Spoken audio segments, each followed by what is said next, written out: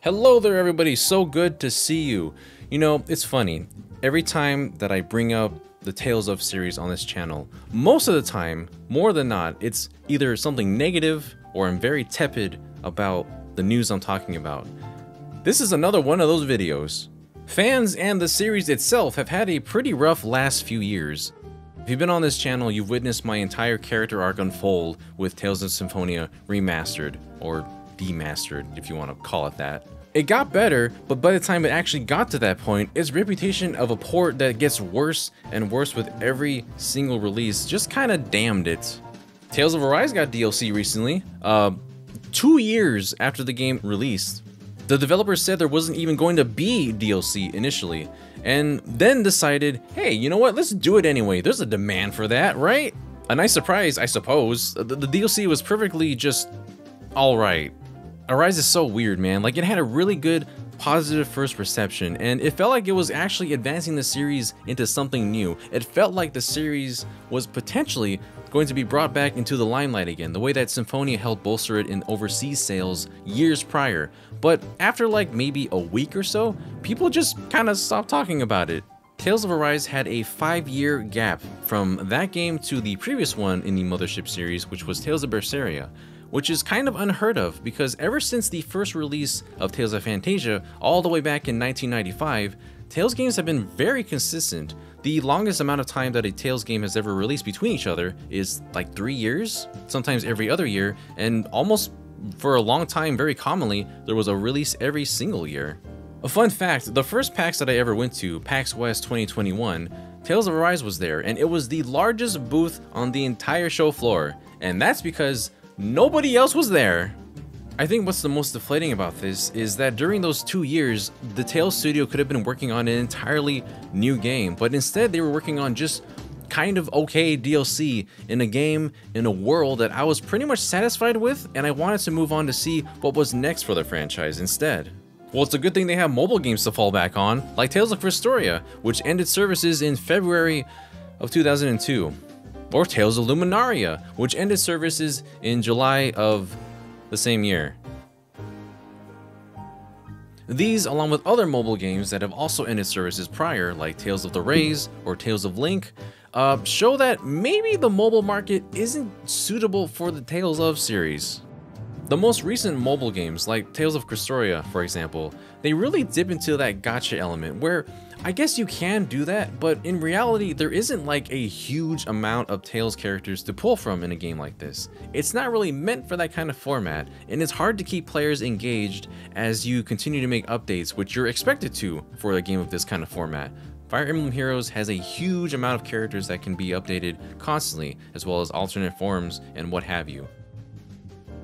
And then there are other games that really focus on just 1 or 2 characters per update, like Genshin Impact or Honkai Star Rail, for example, that really feed into doing updates, focus on that one character and a story bit that kind of circles around them. Like, they do it very well. But the difference is, with those games, they're original characters being introduced in a world that's slowly being built up, whereas with Tales, they're established characters that people just want to see their favorites right away. And with every single release, they just don't seem to understand what works well or what players want. And that's aside the fact that some games like Krystoria had a lot of bugs to deal with, so there's just a disconnect between what kind of game it wants to be and what kind of game it needs to be, and that caused the services to end a lot sooner than they probably could have. Well, it's no surprise that mobile games eventually end service and are taken down, right? At least the mainline series will always remain available on storefronts like the eShop or the PlayStation Network, for example, right? Right? I need you all to understand that the PlayStation 3 has 6 Tales games that you can own physically. 6 entire Tales games. And I have them all right here because of course I do. The first title on the PS3 was Tales of Graces F. This is a unique one because the original version was in Japan only. This is actually the enhanced version of the title. They added a little F here because it stands for future. This title has an epilogue that goes beyond the main story and is only available on the enhanced PS3 version. So it's really cool that we got this instead of getting the base version and then waited to see if maybe we got the enhanced one later.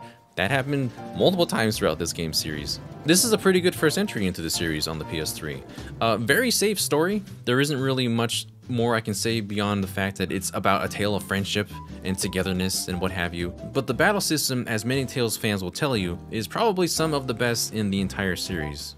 However, this is locked on the PS3. It has not released in any other console whatsoever. Much like the next title I have here, Tales of Exilia. This one is the 15th anniversary celebration title, and this one is actually a big step improvement, I believe, to Tales of Graces. It has a much more complex story. There's 2 different protagonists that you can choose the path of, one or the other. It doesn't change a whole lot of things except for like who actually you're following throughout the main story, of course, but they mostly travel together, so it doesn't really make much of a difference one way or another. Not a huge difference, but it is cool to have 2 protagonists in a Tales game. The combat leaned a little bit more back towards games prior to Graces F, like Tales of Vesperia or Tales of Symphonia, for example, but I think that's when it really started to find its footing as a Tales game in the HD era. But as I said before, this also is only available on the PS3. Now, I know you probably already know the story with this one, but Tales of Symphonia Chronicles is the collection of the original Tales of Symphonia, as well as its sequel, Dawn of the New World. This is another unique case in which Dawn of the New World was actually already released on the Wii, much like Tales of Graces, except we actually got this version. These two have absolutely no differences between each other. I guess one is in HD, but there's no like added content, there's no extra story elements, they're pretty much the same game. The nice thing about Dawn of the New World, for as mediocre as it is, it's at least available on another platform. Unlike Graces F, unfortunately. Tales of Symphonia, of course, is available in many places on Steam, on modern consoles, as a remastered version. This version is one that runs a lot better than those, so if you had to get one, I would say play it on the PS3 if that's at all possible. Probably my favorite of the bunch that's on the PS3 is the sequel to Tales of Exilia. It's called Tales of Exilia 2. It's not very common that the Tales series gets a direct sequel, which is funny for me to say because I just went on talking about Chronicles, but this is probably the best one on the PS3, as I just mentioned. It's my favorite for sure, and unfortunately, as we're going to be discussing in a moment, it's been delisted from the PSN storefronts. Not every Tales game has shared this fate, but before I get too far ahead of myself, the final Tales of game that's available physically on the PS3 is Tales of Vesperia. This is, of course, the PS4 version, but you can't get it for the PS3. I just really wanted the shiny new thing for my PS4. I admit, I didn't get a PS4 until this came out. And yeah, that is 6 Tales of games that are available physically for a single console on the PS3, which is fantastic. Some of them are remakes, some of them are completely new titles, some of them are cross-gen.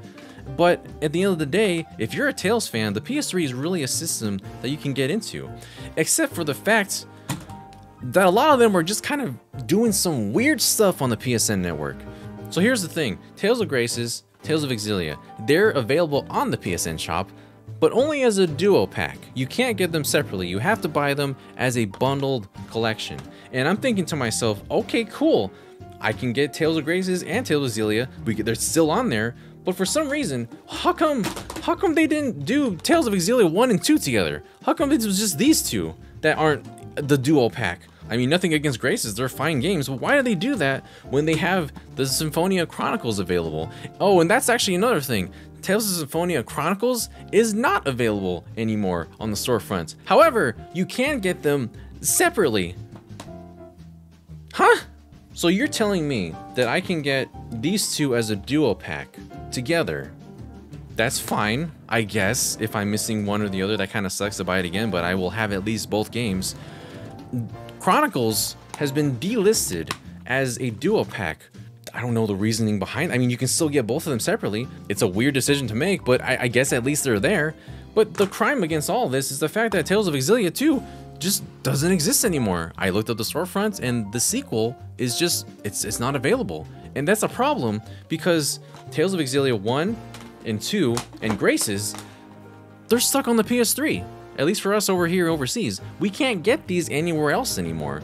This Tales series has, for some reason, pumped everything into the PS3 and then just kind of forgot about it after that point, because Delistia is the only one, aside from the original Symphonia, I guess, that's been released on Steam, modern consoles. You can play it anywhere, along with Berseria and Vesperia, because those two are also games that have been recently released and re-released back into the public.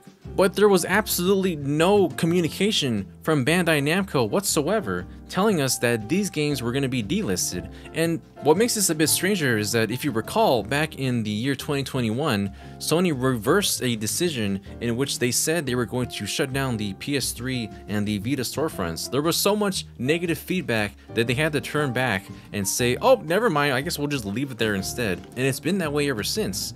At some points, yeah, those storefronts are probably going to shut down, kind of like how the eShop had also shut down. Ever since then, it's just remained open, and I mean, no one's complained about that. Please leave these doors open to us. There are games on there that, even if we're not deciding to get them right now, we might still decide to get them in the future. When you just pull games that you have absolutely no communication with, it's gonna upset some people because maybe they still wanted to go back and get those. This brings me to the Vita storefront, which I haven't even brought up yet until now. Tales of Hearts R is the only Tales of game that's available on the Vita, and it's also been delisted on the Vita storefront.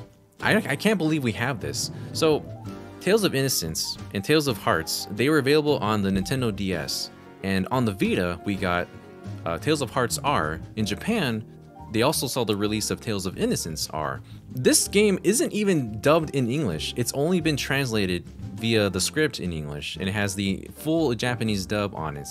And I'm like, thank you! Even if it's not fully English dubbed, at least I can understand the story and play through it by official means. I wish they did that for Innocence R and for a lot of other Tales games in the series, but they didn't. They did it for Tales of Hearts R, which I think is actually a pretty good Tales game. It stands up very well with the others. And they took it off the storefront too. Why would they remove this? I don't understand. This game originated on the DS, so you're not going to get like the most enhanced visuals ever. It's not going to look as beautiful as Berseria or Arise, but it absolutely holds its own as a very competent Tales game. From what I can gather, on the NA storefronts, we've lost Tales of Hearts R, Exilia 2, and Symphonia Chronicles. So Graces and Exilia 1 pack are still available, and Symphonia 1 and Dawn of the New World can only be bought separately. In the European storefront, however, they lost Hearts R, Graces F, and Zestiria. Xillia and Symphonia were delisted years ago. This means that slowly but surely, the Tales of series has been just disappearing outside of the Japanese audience. And this is just so unfortunate because the series is actually very healthy and popular in Japan itself. I mean, every year they have a Tales of Festival where people come together, they have events and panels, they talk to the voice actors, and it's like a few days of an event. I think the next one is happening in the summer of this year. There's always a theme to it. It's really fun, and that's something that they really just embrace with the fans out there. The Tales of series is such a fan-driven community, and it's beautiful to see that sort of thing being given back to the fans. The series has always been very open to crossing over with each other, even in ways that usually wouldn't make canonical sense, but they just do it anyways. There's an entire series based on that called Tales of the World Radiant Mythology. We got only the first game here on the PSP, but there was a second and a third one, also on the PSP, that we never got to see the light of day of because the original one just didn't sell well enough, and so they were like, oh, I guess the Western audiences, they're not into this sort of thing. And I guess maybe it's true that there is a dedicated fan base that is just almost too small to warrant and to justify bringing these games over. I mean, I have a whole pile of Tales of games over here, some of them which have never seen the light of day in any other capacity. You have a game like this. This is like the black sheep of the series, Tales of Legendia. You can just tell just from the cover and the art style and the character design that this is not made by the typical Tales of studio, but it came out the same year as another Tales of game, which I'll bring up in a moment. Very unique story. I love how in this game, the world map is a massive boat. You open up the world map and it's just a big long boat shape. Contextually, this was a very small, only a portion of the world on a boat. It has a very big emphasis on the sea, and I thought it was really cool for that. The music in this game, the music is almost way too grand and big for its own britches. If you know the composer Goshina, he's done a lot of fantastic, very exotic sounding music, full of like electric violins, vocals. I swear, when I heard the soundtrack for Nier Automata, I thought Goshina was doing that soundtrack, if you want an idea of what this one sounds like. But unfortunately, very much forgotten. It kind of takes steps back after playing Symphonia. It's a very linear 2D fighting game when it comes down to the battle sequences, back to original games like Fantasia or Destiny, which kind of turned people off of it because Symphonia was such an advancement of the battle system. But I think it still deserves attention. Unfortunately, it's only on the PS2. It is absolutely it is stuck on the PS2, and I don't know if Namco Tales Studio is ever going to do anything to bring that out to other audiences. I think Bandai Namco has been reaching out and asking people in like different polls and whatnot of what game do you want to see like re-released, remastered, and I mean they did that with Symphonia to various degrees of success over the years, but it feels like they're just not really caring as much as they should anymore. And I'm worried and anticipating because next year is going to be the year 2025. The original Tales of Fantasia came out in 1995. It's going to be the 30th anniversary of this game. And that's impressive. There's not a lot of series that have made it to 30 years and are still like prominent and relevant in certain circles, like this one, especially in Japan. We only got the Game Boy Advance version of Fantasia. It's definitely the worst version of this game. Come forth, thunder of the gods! What the heck is that? It ends here! Indignation!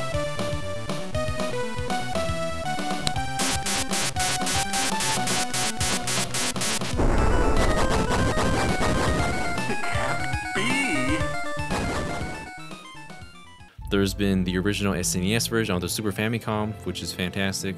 There's a full voice version when it got re-released years later. But we got the Game Boy Advance version with extremely bright color palettes and very crunchy, badly compressed English audio.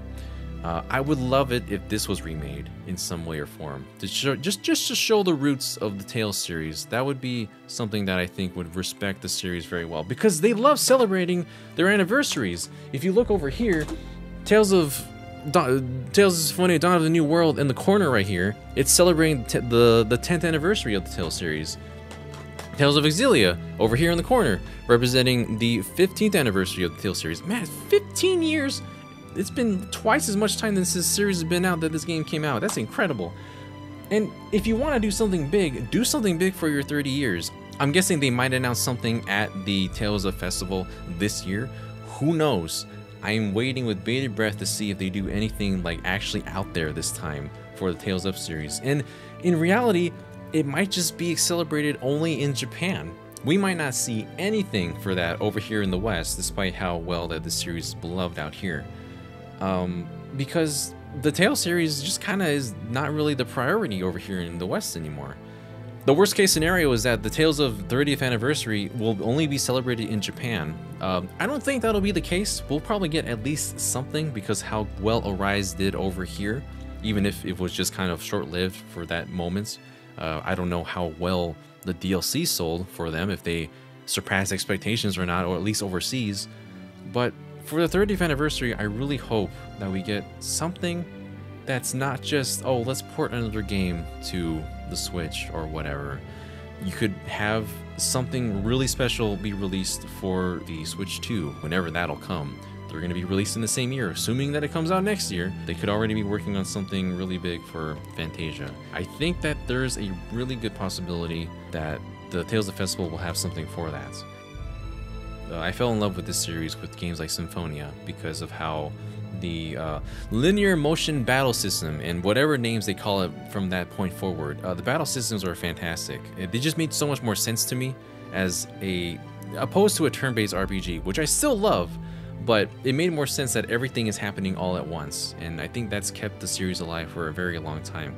And I'm just hoping that there are those individuals out there that still see the merits of this series and bring it out over here, because I don't want to see it completely fade away. And here I am hoping and coping that at the very least we get games like Tales of Hearts R, which may not be dubbed in English but still get their scripts translated, so that a lot more of us out here in the West and other places overseas can enjoy this series for what it is. If it were up to me, I would want to bring back my personal favorite Tales game. That is Tales of the Abyss for the PS2. It only came out on both the PS2 and also, miraculously, on the 3DS. I guess Namco Tales Studios thought, oh wait a minute, we don't have a Tales game on the Nintendo 3DS. I think we better put one on there. Which one haven't we ported in a while? Tales of the Abyss? Grab Tales of the Abyss, put it on the 3DS. We'll have everyone be happy about that, right? You know, I'm not gonna lie, the 3D is actually really good in this. I think that this series has so many merits to it. There are so many good things about this series. The characterizations are among the best that I've ever seen in any game. When I play a Tales of game and I listen to like the skits and the character interactions, I don't recall myself laughing as much as I do in any other game other than the Tales of series. It is so funny, it is very charming, and it does take itself seriously. Tales of the Abyss has probably one of the most serious stories, most well thought out stories. For as much as I know the protagonist gets some flack every now and then. There's this one, and also Tales of Exilia 2, my other favorite one, also has probably one of the darkest stories that I've ever had the pleasure of experiencing in a game. This is peak Tales right here. You see this right here? That's Yuri Lowenthal and Yuri Lowenthal going at it. This is one of the best scenes that you could see in this game. That's pretty much everything I had to say about the Tales series today. Games, not just Tales games, a lot of games are being delisted at an alarming rate, and it's discouraging. Like, these are pieces of entertainment in media that there are some people, there are generations beyond us and those that are not able to experience it yet. They won't be able to in any capacity. We can only rely on things like remakes and remasters and ports and such to continue to go down the pipeline of consoles that release after them.